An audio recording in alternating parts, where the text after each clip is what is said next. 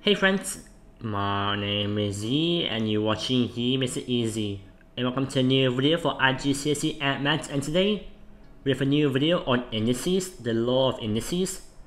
And this video only focuses on the questions for indices. And these questions are from DrFrostMaths or DFM. So you can check it out in the description, or you can check it out in my website where I have all of the resources and the lesson slides for maths and other subjects. And before we get into it, don't forget to hit the like button, subscribe, and ring the notification bell so that you don't miss out on any future videos. So let's start with the first question. It's quite simple. 2 to the power 6 is equal to just 2 times 2 over 6 times. And this equals to, let's change the color, 64. So the answer is 64. So for question 2, write down the reciprocal of 2, and the reciprocal of any number is just 1 over that number. So the reciprocal of 2 will be 1 over 2 here. So the answer is just 1 over 2, or 1/2. 1 over 2. And question 3, write down the value of 4 to the power 0. It's a trick question because anything to the power 0 equals 1, or should I say a to the power 0. So anything to the power 0 is 1. So the answer of 4 to the power 0 will be 1. So the answer is 1. And question 4, write down the value of n. We have this right here, an equation. So in indices, a times will be equal to plus the power. So p squared times pn equals p6. And this will equal to p to the power of 2 plus n equals p6.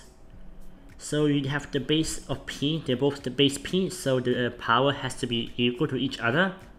So this means that 2 plus n equals 6, hence n equals 4. So the answer is n equals 4 right here. And question 5, write down the value of, or simplify n to the power 4 divided by n to the power of 1/2. So as we see here, a divide is equal to minus for the power in indices. So it will be n to the power 4 minus 1/2, which will just be n to the power of 7 over 2. And so that's the right answer. So the answer will be, to simplify it, to become n to the power of 7 over 2. And then we have question 6. We have 7 to the power 2 times 7 to the power 3 divided by 7. We'll just break it down bit by bit.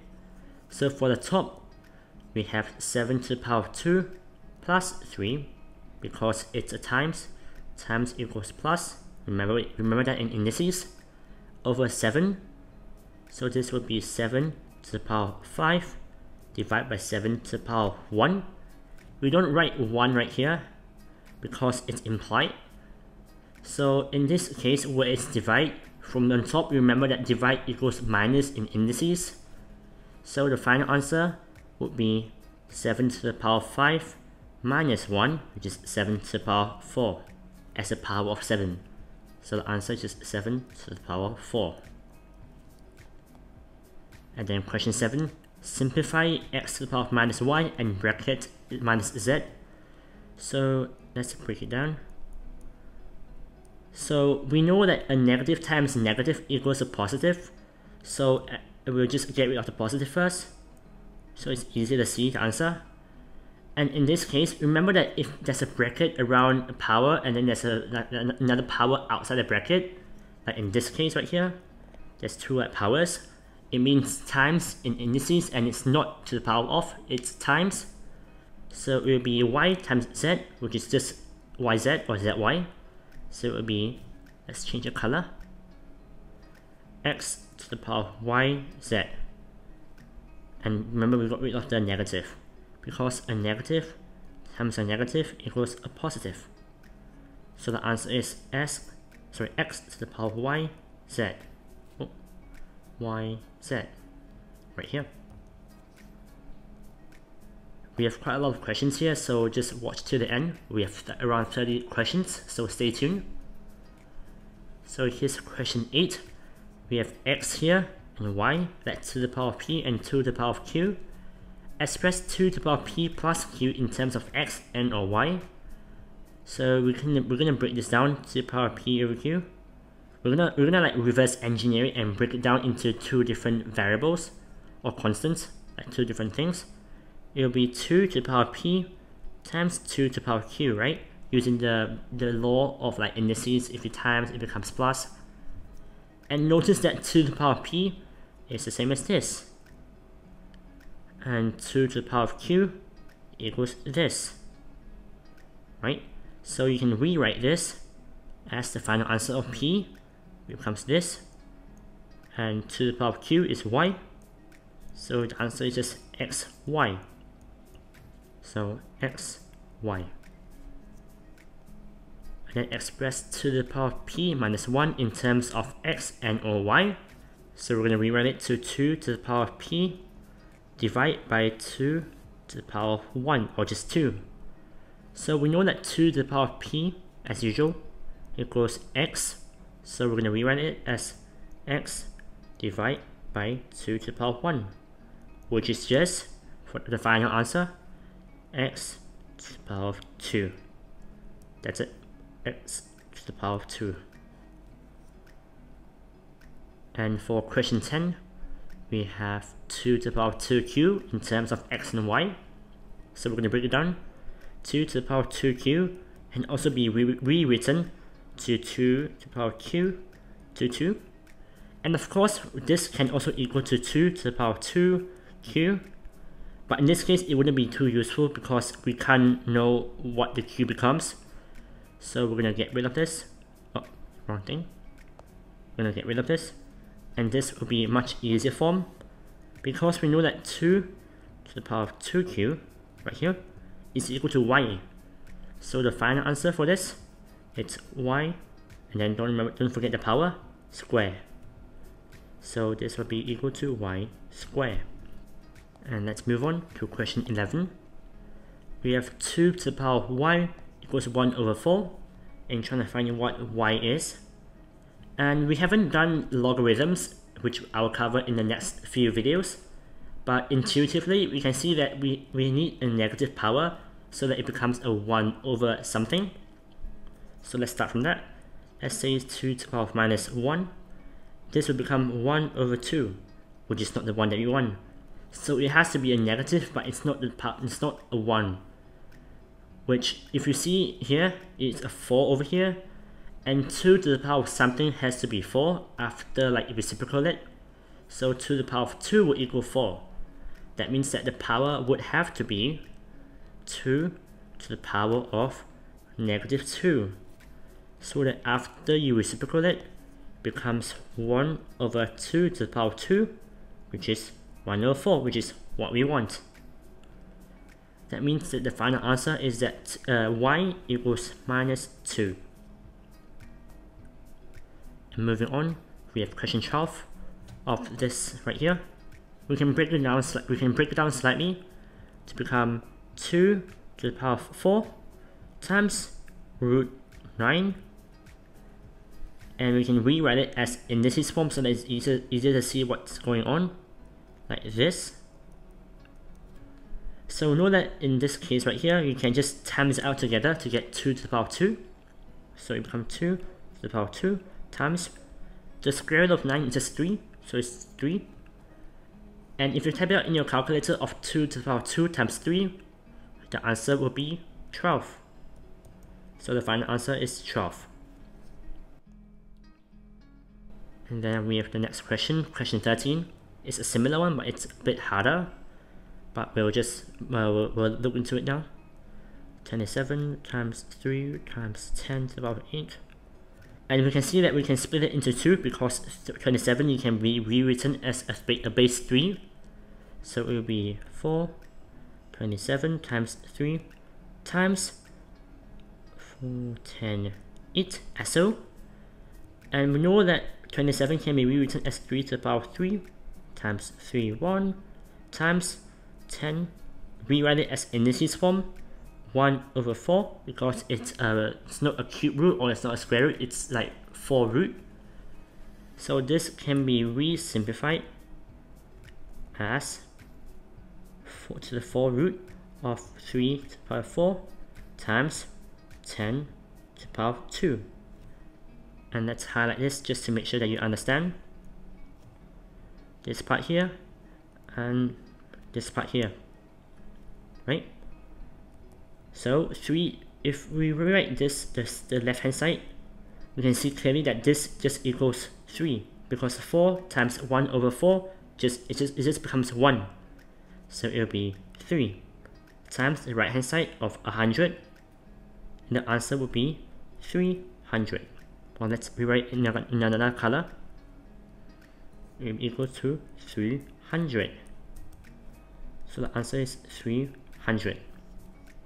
And let's move on to question 14. 8 root 8 can be written in the form of 8 to the power of k. So it's an indices thing. So let's split 8 to the 8 into its indices form. It will be 8 and 8 1/2. So know that when we have a times, we add the power up together. So it will be 8 12 1 over 2, which gives us a final answer of 8 to the power of 3 over 2, because you add 1 and 1 over 2 up together to get 3 over 2. So the final answer is k equals 8 to the power of 3 over 2. In question 15, we have this complicated looking one. And let's do it bit by bit. And we can realize that question 14 is the same as question 15 on the top. You can see here. So let's just use the answer from before. Let's rewrite this. A to the root a 3 a2 can be rewritten as a to the power of 3 over 2. And in the bottom, it's just a to the power of 2 over 3 because you bring the root below the power.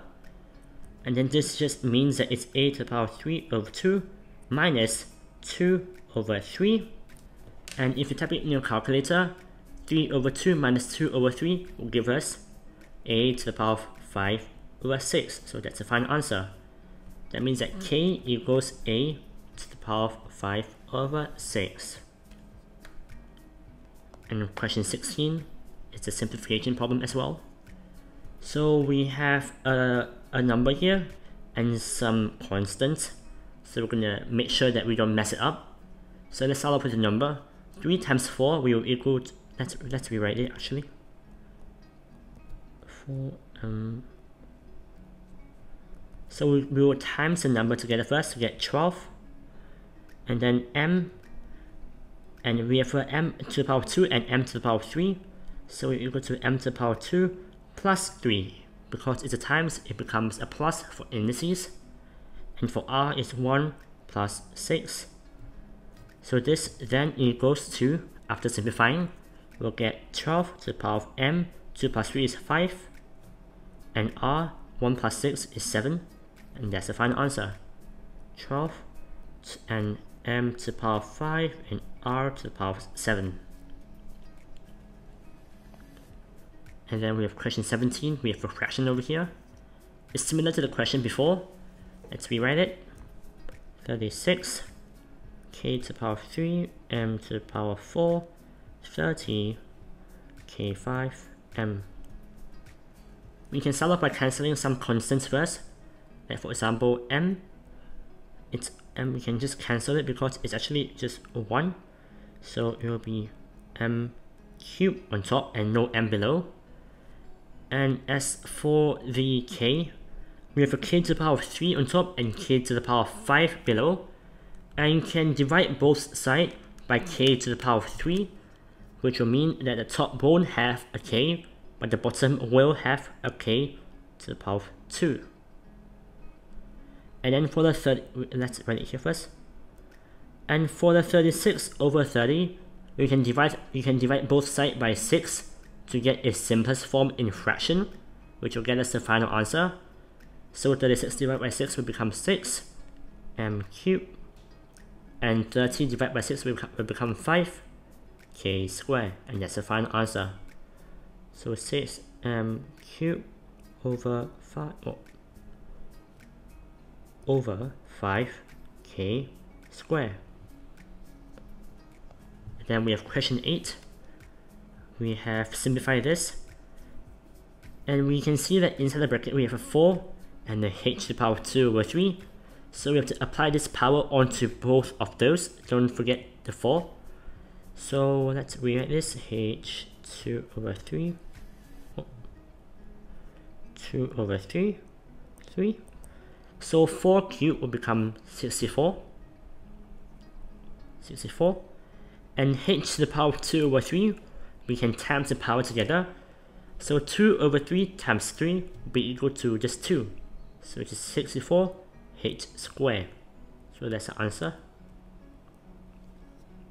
For 19, it's the same as just now. Don't forget the different things that you have to apply the power to.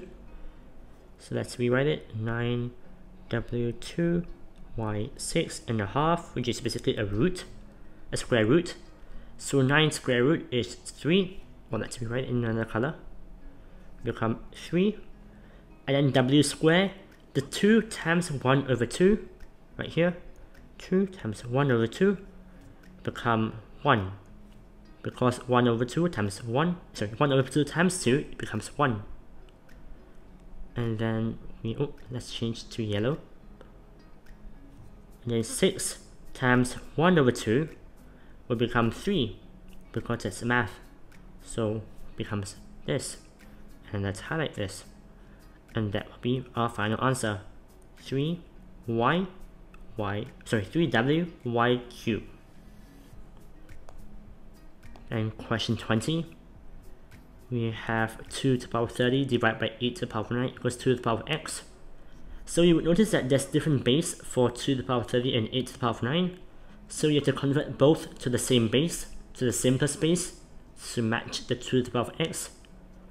So it will be 2 to the power of 30 divided by 2 to the power of 3, because this is equal to 8, equals to x, as so. And it will be equal to 2 to the power of 30 divided by 2 to the power of 27, equals 2 to the power of x. And remember, in the rule of indices, divide equals minus, so it will be 30 minus 27, which will equal to x. So it will equal to 2 to the power of 3, and the 3 is equal to x, so x equals 3. And for question 21, given that 3 to the power of minus n equals 0.2, find the value of 3 to the power of 4n. So to get from 3 to the power of minus n to 3 to the power of basically 4n, you have to times the bracket out here by minus 4, so that we get rid of the negative and we add a 4. So basically this means that we have to apply 0.2, we have to apply a power of minus 4 right here, so that it matches with the minus n to get 4n. So if you type it in your calculator, this will get you 1 over 0.24, which, let me just type it out, which is just 625. So the answer is 625. And let's move on to write down the value of 8 to the power of 1 over 3, which is basically quite simple. We just cube 8, which is 2. Quite straightforward. And question 23, write down 16 to the power of 3 over 2. And remember that the bottom is the root and the top is the power. So we're going to do root 16 and cube. So basically we're going to do root 16 first so that it's easier. Let's just get rid of the 3 here, like this. And root 16 is just 4, because 4 times 4 equals 16. So it's 4 to the power of 3, which in this case 4 to the power of 3 is equal to 64. So the answer is 64. And for question 24, we have worked out 4 to the power of minus 2. It's just quite straightforward as well. To get rid of the negative, we have to do reciprocal, 1 over 4 to the power 2, which is basically equal to 1 over 16. 1 over 16. And then we have 25, find the value of 64 to the power of minus 2 over 3. So we're going to do 1 over 64 first, because we have to reciprocate it to get rid of the negative power. 1 over 64, 2 over 3. And we have to do this, we have to just do the cube root of 64 first, so that's easier. And square. And the cube root of 64 would be 4. So it would be 4 square. And then basically it just simplifies to 1 over 16. Oh, it's the same as just now. So 1 over 16. And then we have 26. Find the value of 27 over 8 and brackets to the power of minus 2 over 3. And to get rid of the power, the negative power, when we have a bracket, we just inverse it. Inverse the inside by itself, right? Reciprocal the inside. So this will just equal to 8 over 27, 2 over 3. So we're going to apply the, right here, the cube root first because it's easier. It will become 2 over 3 squared, which our final answer is, let's see, it's 4 over 9, and that's the final answer. And then we have 27, which is just a similar question, and let's rewrite it. 2216 over 1000 minus 2 over 3. We can get rid of the negative by doing 1000 divided by 216 to the power of 2 over 3. And we're gonna do the cube root as well because it's easier. And the cube root of 1000 is just 10. And the cube root of 216 it's 6. So it'll be this. You can see that we got rid of this cube root right here by doing cube to both numbers. And this will simplify to, or expand to 100 over 36, which you can simplify it into our final answer in the simplest form of 25 over 9 after dividing both by 4. So 25 over 9 is our final answer. And then we have question 28. It's a similar question. We're going to rewrite it. We're just going to reciprocate it now. It will be 25y squared over 64 x to the power 6 and this. So we're going to do the root first because it's easier. So on the top it will be 5y, and the bottom, the root of 64 will be 8. So it will be 8x cubed. Because 6, let's just highlight this. Yes, 2 times 1 over 2 will become 1. Right here, 1. And then for 6 times 1 over 2 become 3. And that's basically the final answer. Because you can't simplify it further. So it's just 5y over 8x cubed. And 29, we have this right here. We're gonna write it out first. F12 1 over 3. So the top has a number and the bottom doesn't, so just take in mind of that. So to simplify the number, 8 to the power of 1 over 3, which is a cube root of 8, which just gives us 2. And then e to the power of 6 times 1 over 3 for the power just becomes 2 as well, because 6 over 3 equals 2.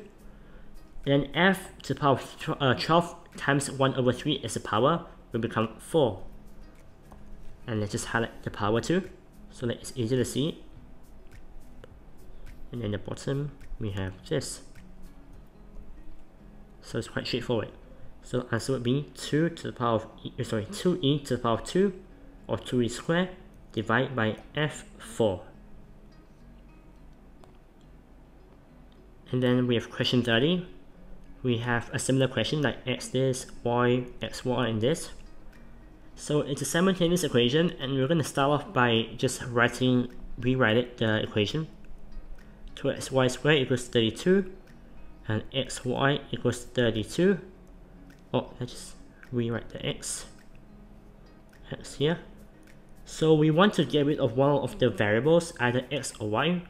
In this case, we can just get rid of x because y has a y square. So we should divide both sides by this. 2 divided by 1 is just 2. X divided by x, it will cancel out. And y squared divided by y will be y. And 32 divided by 32 will become 1. This means that y equals 1 over 2, because 2y equals 1. That's one thing to know. So if you put it on top here, 1 over 2 equals 2q. So the q has to be a negative power to become 1 over 2. And in this case, we can spot that q equals minus 1. Once we have q equals minus 1, we can move on to p. So we have xy equals 32, and we know that y is a half. So x half equals 32, and x equals 64. So number 2. So this means that 2 to the power of p equals x, or 64. And this means that p equals 2. Let's simplify 64 to the power of 2, which will give us 6. That means that p will equal to 6. So the final answer is p equals 6, q equals minus 1. And then we have question 31. For x bigger than 1, write the following expressions in order of size. So we're going to look at it in terms of its own power. So we know that minus 2 is the smallest, so number 1, the smallest will be x equals minus 2, the smallest. The second smallest will be the power after minus 2, which is like a number bigger than minus 2, which is just 0. So x power 0. And after that, we have to find a number bigger than 0 for the power, which is 1 over 2, which is the closest to 0. 1 over 2. After 1 over 2, we have to find one that's closest to 1 over 2, which is just 1x. And then after that, it's just the remaining x squared. So that's the final answer. And moving on to the last question, we have y equals 16 times 10 to the power of 8k, where k is an integer. So write in terms of k in standard form. So we're going to write y equals 5 to the power of 4 equals 16 times 10 to the power of 8k. And since we apply a 5 over 4 to this side, we have to apply it to the right side as well, so that it's equal. Like you can notice, there's no power. And then we're going to apply it now. 16 to the power of 5 over 4. You first do 16 to the power of 1 over 4 because it's easier, which is just 2. And 2 to the power of 5 is 32. So it will be 32 times 10 to the power of something over something. And we just write a k first to ignore the k. So for 8, you would do 8 times 5 over 4. And 8 times 5 is 40, and 40 divided by 4 is 10. So it will be 10. So you would think you would just leave it here, but it's actually incorrect, because we need a standard form. And in the standard form, this number right here has to be smaller than 10. So let's just work this out. So to be smaller than 10 for the 32, we have to add a decimal. And to add a decimal, it would be, let's rewrite this, 3.2. We will have to add a tenth onto the 10 to the power of 10k. So it will be 10 to the power of 10k plus 1. You can see that we added a decimal right here. We move the decimal to the front, and you have a plus 1. And in the case where you need to move the decimal back, it will be minus 1 instead. But in this case, it's plus 1 because you have to move it forward. So the final answer would be 3.2 times 10 to the power of 10k plus 1. And that's it. And that's it for this video for IGCSE Add Maths for Indices questions.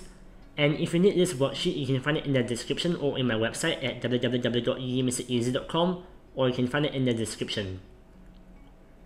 And I hope you'll find it useful and helpful, and if you did, please leave a like and subscribe and ring the notification bell so that you don't miss out on any future videos.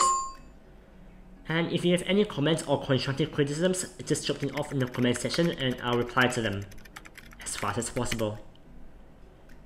And don't forget to check my Instagram in the description for more daily content, and check out my website in the description if you need any resources or any more information about my channel. Or you can type it out in your browser at www.MakesItEasy.com.